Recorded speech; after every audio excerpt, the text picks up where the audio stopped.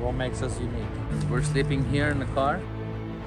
Makes perfect sleeping arrangement. Down here's your food. Don't forget your proteins, water. A couple of tips. So in here I of course have, yeah, that's it. We're ready. All right, good morning. This is my sleeping arrangements here in the car. Got pillow, blanket, heater, radio. But that's how I travel. I think the coolest thing I have to offer to the world is the mode in which we travel.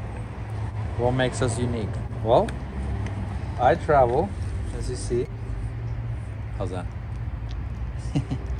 So I travel, as you see, in my 740 BMW. It's a 2000 e38 model, best BMW ever built.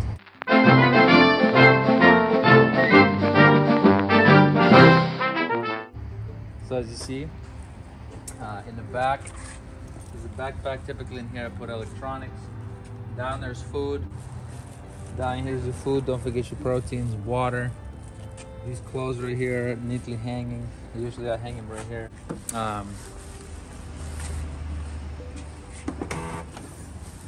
In the trunk I have suitcases. And traveling in a BMW, you know that you need a bunch of fluids because they might escape. So I travel with this bug spray. I also travel with a jug of distilled water. For those of you who know BMWs and their cooling systems, it's a lot of fun. Clean the windows.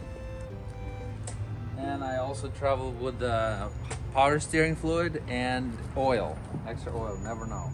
Blankets to sleep on at night. The seat actually, if all the stuff rearranged, the seat reclines perfectly and makes for a great sleeping arrangement. Towels, I travel with towels and I put them in door windows just to cover up the sides. Typically I have sunshade, didn't this time. So in here I of course have hair product, toothpaste, deodorant, vitamins, some spray. You don't want to travel smelling like bad smell. Vitamins, shaving things. For my coats, I like to hang them. A couple of tips with traveling with a car. It's nice because you're able to bring your whole wardrobe.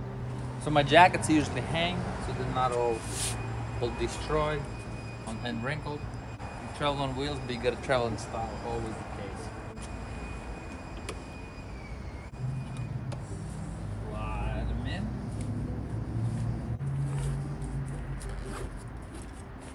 That's it. Try not to overload your back seat so you can be able to see when you're driving.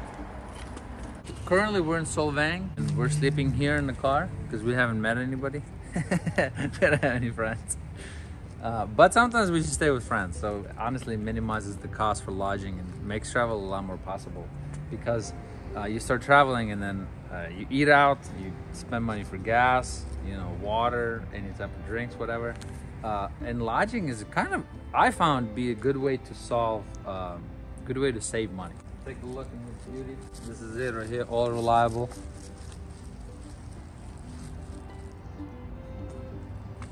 This is a plaza in Solvang. Usually we try to find some type of bathrooms that can be used. So there's one bathroom here that's code locked, so we just kind of use it sometimes. Just to clean up a little bit. Usually we travel, what, 2 days? We're on the road without showering. And that's okay. And then you get somewhere to shower and life is good.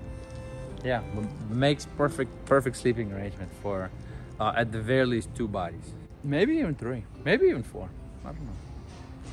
But yeah, anyway, stay tuned for more tips. Yeah, that's it. We're ready.